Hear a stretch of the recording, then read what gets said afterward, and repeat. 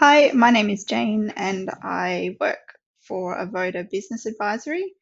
Just wanting to run you through a quick demo on how to use Hubdoc. Now, I know a lot of our clients are a little bit scared or put off by Hubdoc, so I just wanted to run through this to give you a little bit more confidence in using it and to actually show you how good it can be and how helpful it can be. So let's get started. When you log in, you should see a screen something like this. Now, you probably won't have any files here. You might have this quick start guide. Um, yeah, and that might be all that's there. I should make a note that if you are a Xero subscriber, if you have a starter, standard, or premium subscription, you get Hubdoc included with your subscription at no extra charge. Hence why I want to do this video for you. When you log in, you'll get this screen. If it's not already connected to Xero, you have the option here to say connect to Xero. Now, there obviously are other options here, but I'm only going to show you how it links with Xero today.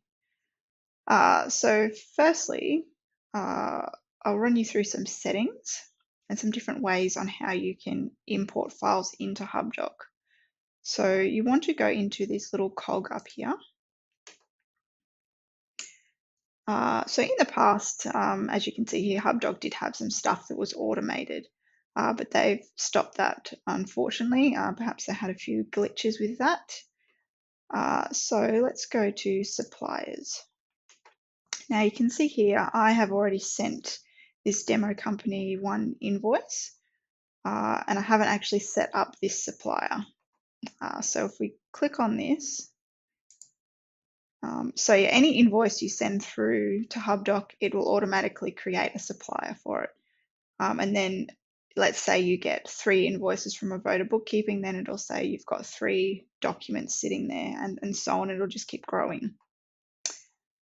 So if we go through this, you can notify of a duplicate. This I've used this many times before, especially if I'm doing bookkeeping for someone and they send you things that they think they haven't sent, but they have in fact sent through already. Hubdoc will alert you that this is a possible duplicate, and then you can just archive or delete the file that you don't need. The supplier due date. This is obviously if you've got recurring invoices for a supplier. After the invoice date, you can, set up a rule as such to say this invoice is always due 7 days after or 14 days after their bill date. So you can set that up, or you can leave that blank, or you can tick use document due date if it's available. So I'll also show you that Hubdoc's quite intelligent and it can actually pull information from the invoice, such as the bill date or the due date. So you could tick that. I would probably tick that. Auto pay, that's quite handy too. So this won't automatically deduct from your bank account or anything, but if you have recurring invoices, you can just say, yep, this is ticked to auto pay. It might be like a phone invoice, or if you've got a monthly Telstra account and it automatically debits, that's something you'd put on auto pay because it's not something you have to remember to pay. It automatically deducts from your bank account or your credit card.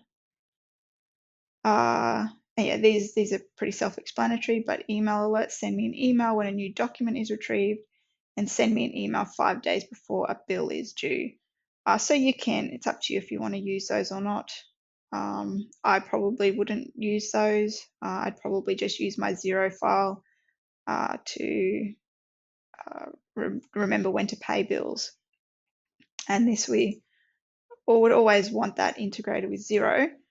And that would usually have been ticked, but because I haven't actually set up or put in the invoice for Avoda Bookkeeping, we can go through some stuff here. I might actually show you on the next on the invoice on how to do that. But if you, hang on, we'll go back. We'll finish with this. Right, we'll go into the invoice now. So if I show you here, basically what was there is what was in this supplier area. So it's the same thing. So whatever you set up off to the side here will transfer over to the supplier account.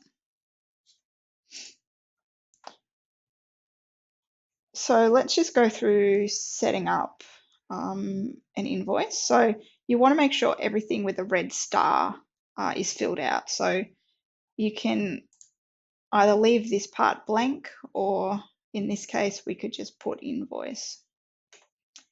And as you can see, it's automatically pulled that it's from Avoda Bookkeeping. That's great. It's automatically pulled the invoice number. It's automatically pulled the date and the due date and the total amount. And it's already got the GST on expenses, which is all correct. So when you're first starting out, it's always good to make sure that it is getting the invoice data correctly. Now, because this is a Xero invoice, it has pulled all the information perfectly. But yeah, some more obscure accounting software programs might be, not quite as good at pulling the information. So if we go further down, you will see the Xero here that we need to configure. So you generally want to click Save Configuration. The only reason you wouldn't want to tick that is if you've got one particular supplier,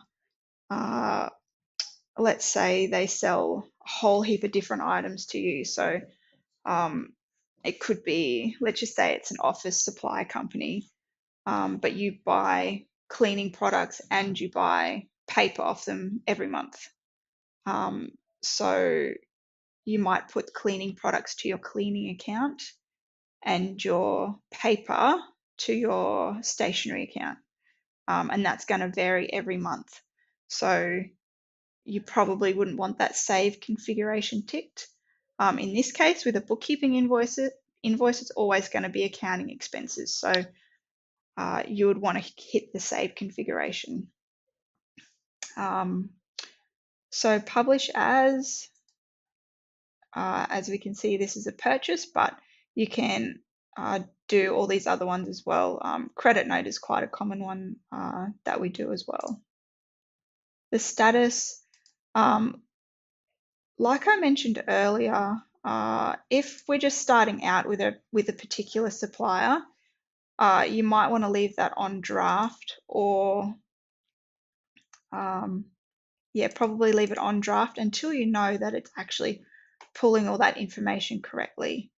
And yeah, you wouldn't want to tick auto sync at this stage either, until you know that it's pulling the data properly. After that, and after Hubdoc's Hubdoc has put through a lot of those invoices, and you can trust that it's working correctly, then we would want to hit auto sync, and you could even go awaiting payment. So that'll feed all automatically through to Xero, and it will match up with the transaction in your bank feed if you've paid that invoice. So it's basically like a set and forget situation, which it's really handy and can save you a lot of time. But yeah, just make sure that it's doing everything correctly before going to auto sync and awaiting payment.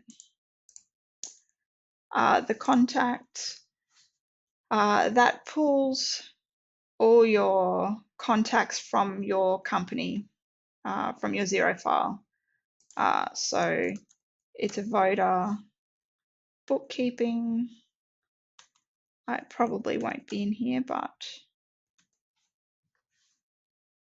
so Avoda Bookkeeping isn't there, but just for this example, we'll just put it under Avoda. But ideally, you would want that to be Avoda Bookkeeping Proprietary Limited.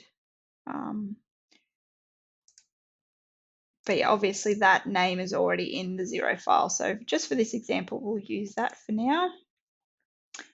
If we leave that as single, that's just pulling this line here through. And the account code is going to be accountancy fees. I don't think we've got a bookkeeping fee, but yeah, you might want to put that under bookkeeping, however your accounts are set up. But accountancy fees is quite a common one with Xero. You would type in the description, bookkeeping monthly. If you want to be quick though, you could just leave that blank, but that will automatically pull through to Xero and show basically as this invoice displays here, will display in Xero as a bill with that description. If you leave that blank, it'll either be nothing or it might say something about Hubdoc and a particular number on there. And then, once that's done, all you have to do is hit publish, and that will feed through to Xero in your bills. So after a minute or two, you'll be able to see that in bills in Xero with this PDF attached to it, which is pretty handy. So it can be totally paperless, and the bill is kept within Xero. You can also do multiple lines. So instead of having single, you can do multiple. And this is obviously handy if you've got an invoice that needs to be allocated to different accounts. So exactly how you'd enter a bill into Xero, you would type in the description, quantity, and it doesn't automatically select the tax rate. So you've just got to select that. And then you might have something else.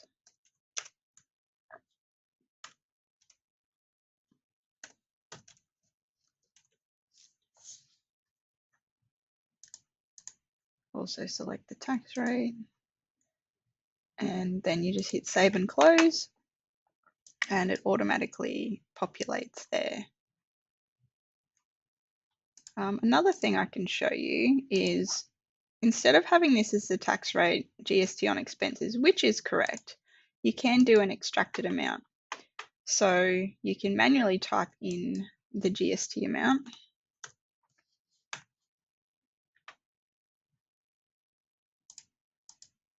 Then the account would be the same as what the invoice is. And then you can generate that. So most of the time you don't need to use that. GST on expenses will be fine. But I know, as an example, Telstra invoices, the GST is never, or very rarely, 10% of the net amount. So if you do the extracted amount and enter it in, every time you do a Telstra invoice, if you save those configurations, it'll extract automatically and automatically populate the GST amount correctly. So that's all you need to know about multiple lines and extracting the GST. It's probably good to make a note that over this side where we've got this invoice, this little exclamation mark, all that means is that you've got an invoice there to review. And once you've processed it and put it through to Xero here, published it in Xero, that will turn into a green tick. And it will go into the archive folder. It's also good to note that some items that you upload to Hubdoc can actually go to this failed section. Now, if it does fail, you can still process it. It just means that most of the data hasn't pulled from the bill and gone into the details on this side here. So you just have to do everything manually. That might happen for invoices that are just an email and not a PDF, or items that are from a mobile phone, strange file types, things like that will often go into the failed section, but you won't ever see it in a processing or reviewed. It will just go into failed, so it's good to double check that. Okay, so now I'm going to just show you some ways on how to get your invoices to Hubdoc. You want to click on the little cog on the top right, and we want to go to organization. Now, the best way to do it, which I do all the time, is you'll have your Hubdoc email here. So what you can do is copy that email address and put that into the to box in your email browser.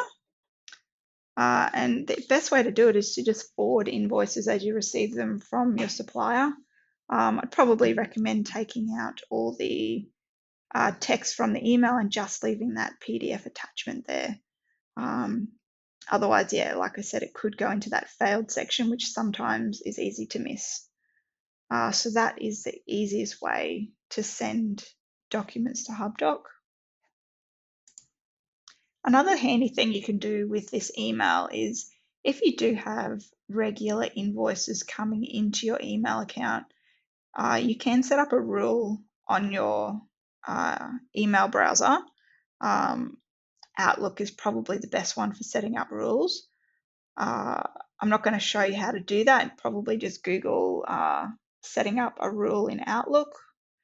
And then what it will do is if you set that rule to automatically forward to this email, once again, it's a set and forget type thing. So you won't even see that come into your inbox. It'll just come into your inbox and then automatically forward out to Hubdoc.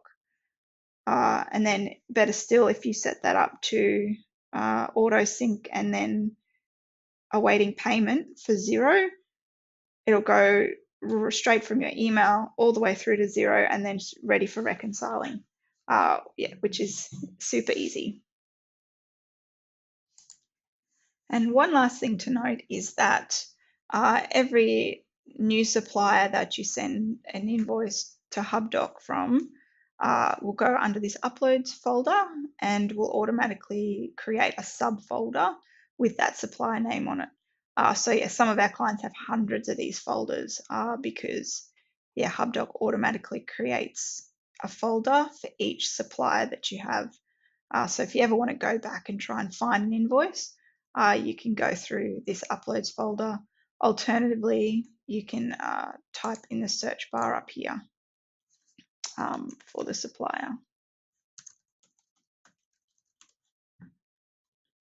And you can see it there. So that's all I'd like to cover with you today. If you like this video, please hit the like button and please subscribe to our channel to get more helpful videos regarding Xero training, accounting, and Hubdoc. Thank you, and we'll hopefully see you soon.